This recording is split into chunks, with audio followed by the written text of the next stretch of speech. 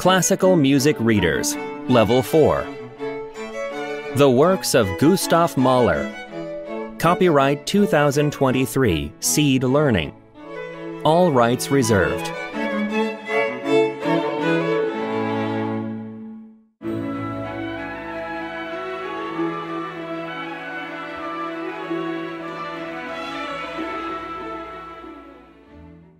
Who was Gustav Mahler?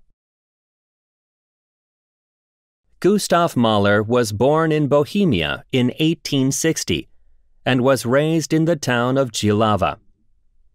There, he heard a lot of music, military music and folk music, among others. When he was 4 years old, he found his grandparents' piano, and it changed his life.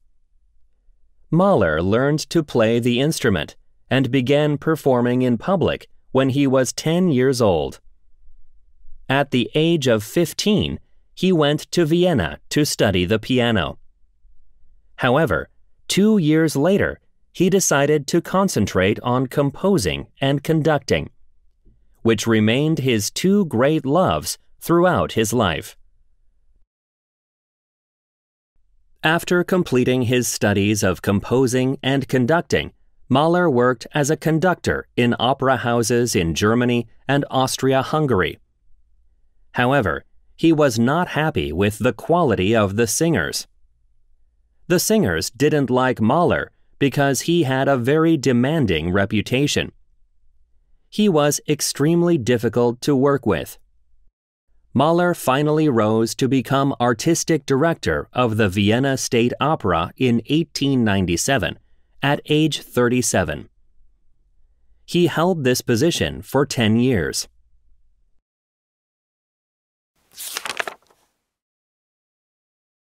As director, Mahler had very high standards of performance.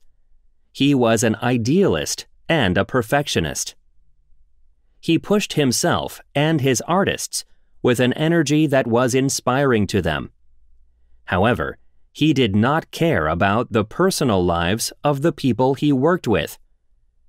Many people found Mahler a hard and uncaring man. So, he had many enemies who tried to get him removed from his positions. Mahler often conducted his own works. When he conducted pieces by other composers, he did it according to his own ideas. He was not the kind of conductor who tried to make the music as close as possible to what the original composer had wanted. Mahler always wanted the music to sound how he thought it should sound.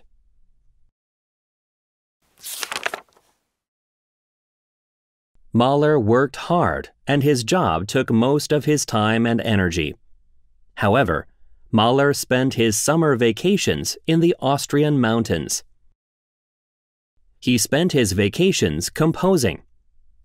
During the theater season, he would review and orchestrate the works he wrote over the summer. In the end, the Vienna State Opera felt that he was spending too much time on his own music. In 1907, he found a job as a conductor in New York.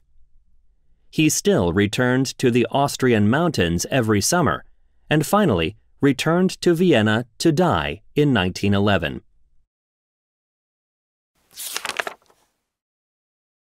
During his life and in the years after his death, Mahler was mainly seen as an amazing conductor, not as a composer.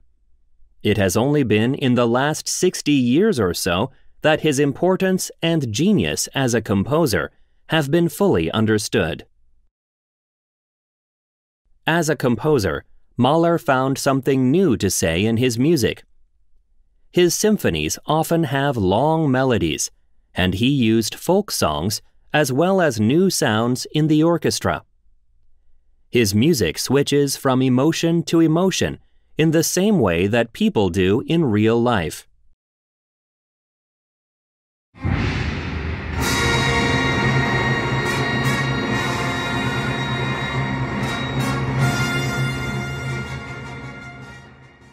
Symphony No. 2. 1894. Mahler's Symphony No. 2, the Resurrection Symphony, was one of his most popular and successful works during his life. This work reflects his view of the beauty of life after death and resurrection. It uses a full chorus, an enormous string section, an organ, wind and brass sections, lots of percussion, and soloists. It is a very powerful symphony. Mahler began to write it in 1888, but he did not finish it until 1894.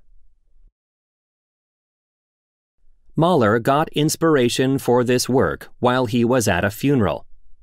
Indeed, the symphony got its nickname, Resurrection, from a program written by Mahler himself, in which he included the line, "Die shall I in order to live. Rise again, yes, rise again."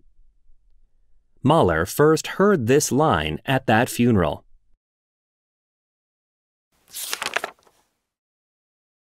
Mahler shared the program with several of his friends, although later he took it back.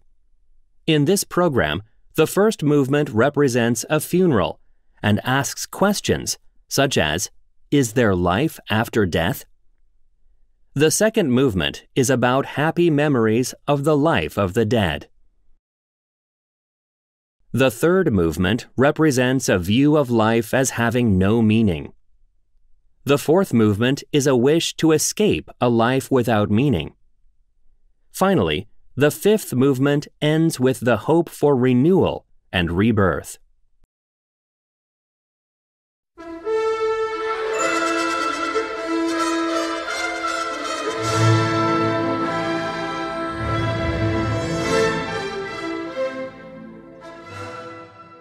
Das Lied von der Erde, 1909. Das Lied von der Erde, the Song of the Earth, is an orchestral series of songs for two voices with an orchestra. One can tell that Mahler composed this work following a really painful and difficult period in his life. He had lost his job at the Vienna State Opera. His first daughter, Maria, had died from what are today normal childhood illnesses. On top of that, Mahler learned that he had a serious heart problem. So, of course, the songs cover themes like life, separation, and being saved. In 1909, Hans Betheke's Die Chinesische Flöte, the Chinese flute, was published. In it, Bethke wrote translations of classical Chinese poems. Mahler fell in love with these poems, so he set a few to music. The first movement is The Drinking Song of Earth's Misery. It repeats the line, "Dark is life, dark is death." Based on a poem by Li Bai, it mixes extreme happiness with deep misery. It seems to fit Mahler's mood at the time perfectly.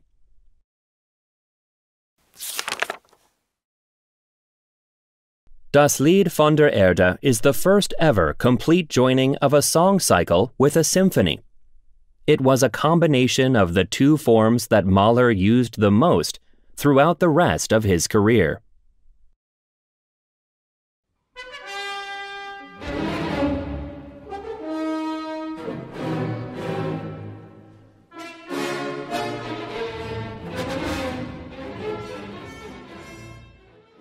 Symphony No. 9, 1909.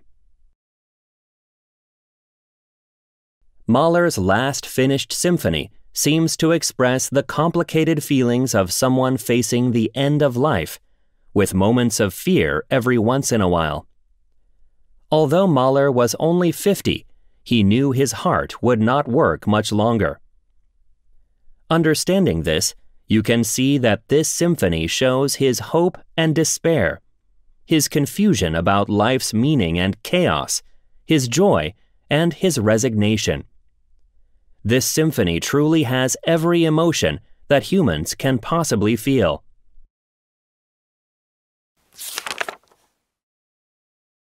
Since he meant it to be his final symphony, he wanted to go out in style.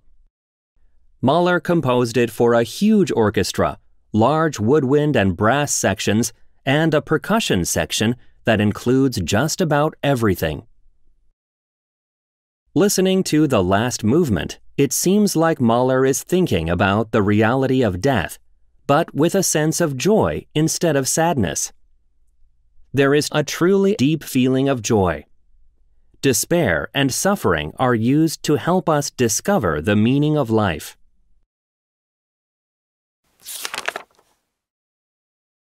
As Mahler himself said, "What one makes music from is still the whole human being." Mahler did not live to see his Ninth Symphony performed. He died of heart disease at the age of 51.